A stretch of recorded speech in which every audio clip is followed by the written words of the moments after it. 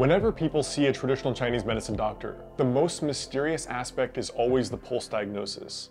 Now in this video, I thought I would share a little bit of a demo pulse diagnosis on a live patient, as well as what we're actually seeing in the field of Chinese medicine. So today, I have Julie here with me. We're gonna really show from nuts to bolts what we actually feel in the pulse. Because typically, if you have your pulse felt, the radial artery felt by a physician or a nurse, they're mostly monitoring the pulse rate. But in Chinese medicine, that's just a very rudimentary level of diagnostic. And I'm gonna show you the way that in my medical lineage, we feel the pulse. So when we're talking about the radial artery, there are three primary positions that we feel within the field of Chinese medicine, all right? And again, there's even Ayurvedic pulse diagnosis and Tibetan medical pulse diagnosis. And even within those medical systems, there's variation in the location of certain organs. So when we talk about the pulse positions in general, there are three primary positions. We have the Cun, which is closest to the wrist, the Guan, which is the middle position, and the Chi, which is the farthest from the finger position. When we feel the artery, we're not just feeling, for example, the pulse rate. That's one of the very basic objective levels of pulse diagnosis. We're typically feeling several key things. So the first thing is when we feel the actual artery itself, the first thing we can feel that's objective, you could train a kid to do this in 5 minutes, is the pulse rate, right? So I'm feeling the rate of her pulse. And generally a healthy pulse rate is about 3 beats per inhalation and 3 beats per exhalation. This is going back about 2,000 years, and one of our medical classics mentions this general number.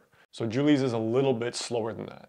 So if the pulse is below 60, the first thing with the rate I think is, number one, is she an athlete? Because athletes and athletic people tend to have lower resting heart rates. So do you work out? I do.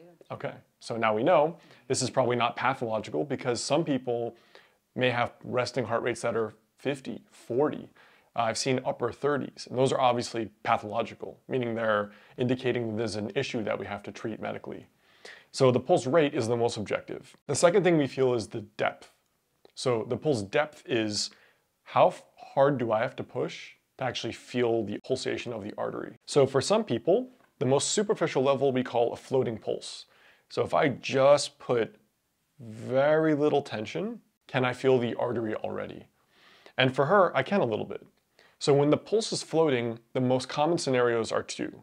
The first is that the person is getting sick or is currently battling something. So that's almost, they used to call the pulse the mai xiang, the pulse image. So the pulse is almost a three-dimensional image of what's going on within the body. When someone's getting sick, it's pushing the body's resources to the surface to fight this surface pathogen. So the pulse will actually show that very often. Sometimes it won't, but when it does, it's actually visualizing what's going on in the body in terms of the body's resources. It's pushing the soldiers towards the surface to mount a response. Now the other scenario is that when the person's very unrested, what often happens is that the pulse will also begin to float, and then we call that either a yin deficiency or unrooted yang, so floating yang. Let's say you have insomnia for a week and you begin to feel anxious.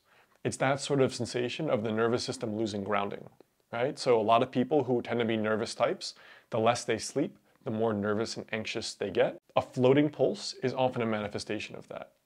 So as we go deeper and I apply a little bit more pressure, Julie's middle pulse, the Guan pulse, is at the moderate depth, which is a healthy depth. Some people, you have to push all the way to the bone and you still can't even feel any pulsation of the radial artery. Now, in the case of a weak or faint pulse, as we call it, you see it in severe exhaustion. You see it in Lyme disease, clinical depression, people have had insomnia for 10 years. So it's a manifestation of exactly what they're usually coming in with. They feel exhausted, depressed. I mean, it's literally like the person's resources. If vitality could be bottled and measured in some way, it can in our field, that's exactly what the pulse is showing. A faint pulse means the actual resources are faint and weak in the person. So the actual healing force in the body has been impaired in some way. You also see it in people who are chronically sick and people who are just dealing with illness for a long time. So again, Lyme disease being a good example, over years and years and years, the pulse will become more and more taxed because the body has this fight going over and over and over. It's like a small kingdom that's utilizing all their soldiers, and they're just throwing them off to war, and they keep dying, and eventually they have nothing but the villagers left. So we talked about the pulse rate, the pulse depth, and the pulse strength. These are the three most objective diagnostics that you can learn within Chinese medicine. And from there, we have what we call the pulse quality. So the pulse quality ranges from wiry, which is like a guitar string, which is very taut, which usually indicates sympathetic dominance to stress response, is one manifestation. Often a lot of internal medicine conditions like bloating or GI issues will manifest with a wiry pulse. Stress will, and in some people, exhaustion and pain will often show a wiry pulse. Now that's contrasted to, like, let's say, a soft pulse. Some people's artery you press and it just feels like you're pushing into a marshmallow or a soft pillow. And that's indicative of, can be many different things. Often digestive problems, can be just general fatigue. Generally just feeling weak and run down can also be a soft pulse. And a final aspect of the pulse that we tend to see is what we call specific indications in the pulse positions. So each pulse location actually has 3 levels. So one side of the radial artery will actually have 9 diagnostics. So we say, for example, the first position here, we have the lung and large intestine, the stomach and spleen, and then depending on the lineage you talk to, it could be the kidneys, the triple warmer on the 3rd position. So there's actually 2 organs indicated on each pulse position, and they're different on the left side and on the right side. So when we go down the line and we have the depth, the strength, and the quality and the rate, and then we go into what's going on individually within each pulse position. So we may, for example, have one in terms of digestion, where the pulse overall feels moderate, nothing jumps out, but something is going on the digestive side that either it's very weak or it's very wiry and very tight. So we think, okay, is there something going on with the digestion in this person? But in general, pulse diagnosis is one of the most interesting and most refined aspects of Chinese medicine that's very, very unique to this profession and unique to this part of the world. And it goes far beyond just measuring the person's actual pulse rate. So that's an intro to Pulse Diagnosis 101. Again, if you guys want to learn more about me and my practice, you can learn more about becoming a patient locally or virtually via telemedicine in Los Angeles.